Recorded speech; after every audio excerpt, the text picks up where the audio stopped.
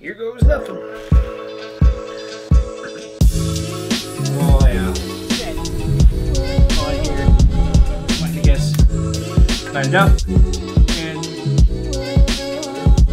economy, standard mode, and max light output mode. Which isn't a bad thing, just move the top. Roll it up a couple times. Now I got a bag of air. Open like this, have one side filled up, you still have the option. Hey, welcome back to CampGeeks, guys.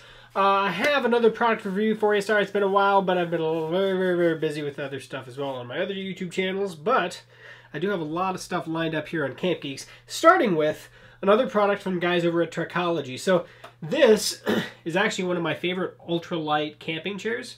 I'm not going to point out that it's not a backpacking chair, because it isn't. If you're backpacking, you're not taking anything like this. However, if you are car camping, or in my case, I actually took this on a bike packing trip where I was pulling a trailer, and I had enough room, and I thought, you know what, I'm going to be comfortable. And I took that with me, and it was awesome. However, on one of the nights there, it did rain quite a bit, and whenever you are on a soft or loose soil of some type, these chairs tend to not have a whole lot of footprint, so you can just push it right down into the soft soil, which happened. And so I slowly sank in, and then when I actually went to take it out, I kind of had to pull it out by grabbing onto the leg to get it out of the ground.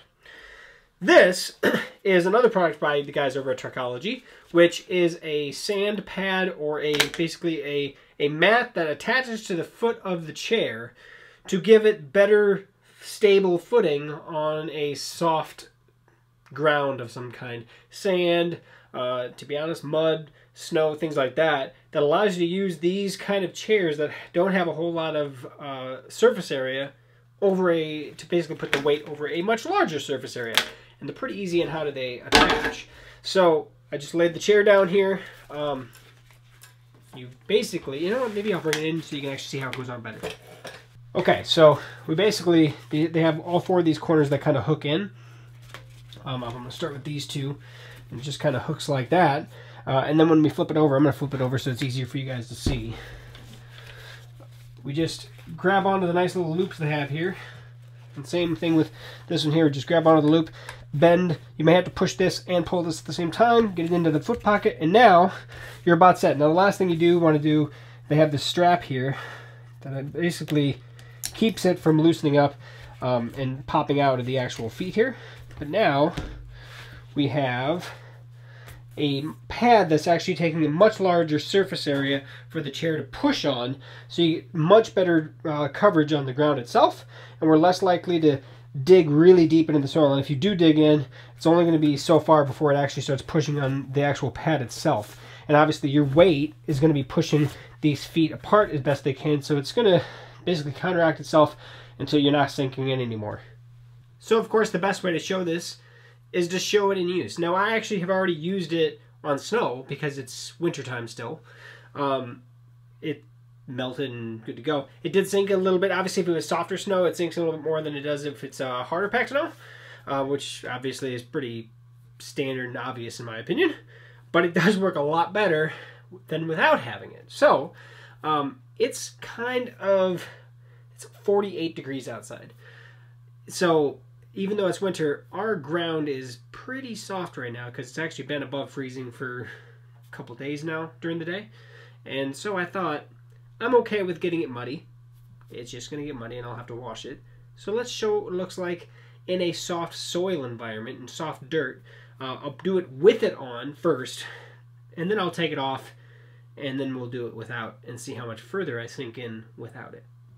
Okay, well, this may be uneventful, but this is definitely squishy ground from the frost coming out of it, basically because it's so warm out and the sun's been baking it all day. But this is what I've noticed before, where if you're on these, it spreads the surface area out enough where it doesn't sink in so much because these legs are very pointy and it's not even going in at all. So let's find out if this ground is soft enough where if I didn't have this guy on, I should take that off too, huh? Let's find out if I would have sank in anyway. Yep, it's going in.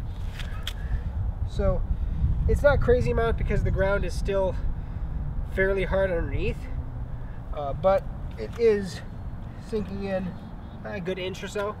But you'll find obviously the softer this gets, the worse it's going to get.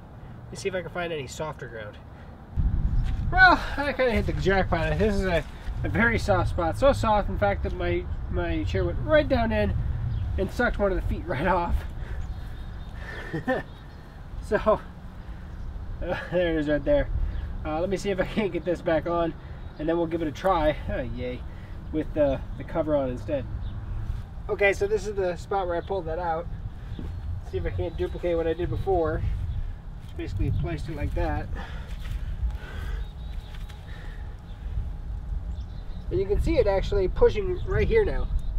Because that spot is so soft, it actually pushes up here, but then stops it so it doesn't sink down. I mean, it sank down a couple, 3 inches, but it's working perfectly. Let me see if I can get a bigger shot, and then I'll readjust the chair. All right, so I'll readjust it so that's right in the middle of that really soft spot. Try to keep my feet out of it. And I'm putting all my weight on it, and you can see it's putting all the pressure up here now rather than on that specific leg. And you can kind of feel it in the chair a little bit. You can see that doesn't have as much pressure right here, but it's not sinking. And that's the key. That, if I didn't have this on here, would just go right down into this big old muddy mess. But it's not allowing it because, well, a lot bigger surface area.